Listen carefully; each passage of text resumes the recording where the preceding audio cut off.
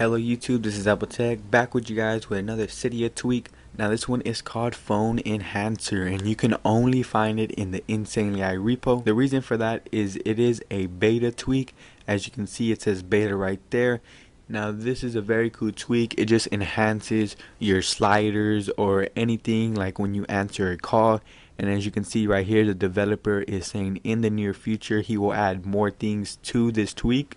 So if we scroll down right here, I'm just going to show you some screenshots just for you guys to get a better look at it. So if I scroll down, as you can see, you got a few screenshots right here. They're not the best screenshots, and it does kind of look like Android Lock, but it's a little bit different. And as you can see, it is still in beta, so don't judge this tweak all the way, as you guys can see. Now let's jump right into this tweak. There are no apps on your springboard, but there will be something in your settings. So once you get to your settings, you want to scroll down until you see Phone Enhancer right there. You want to click on it, and as you can see, some of them are faded because they are still getting worked on, but a few of them are working. As you can see, incoming calls. It shows you a variety of answering options right here. It gives you your unlock options. As you can see, they have different ways on how you can answer a call or unlock it. And another cool feature that I like is the lock screen. So as you can see, you have your lock bar, whichever you want. You can click the native one, which is your regular one, or you can get like an Android lock. As you can see, you can set your own activation from here.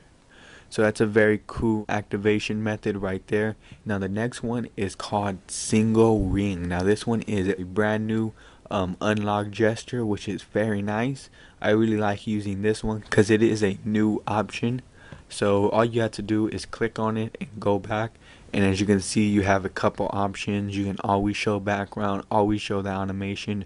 So I just keep them on auto because that is the default settings. And right here you can launch an application from there. And right here, this is where your switcher is. He hasn't really done nothing for that. To me, it is still in beta, which is a very nice tweak to have on your device. So I'm just gonna quickly lock my device, and as you can see, bam, I got a new unlock system.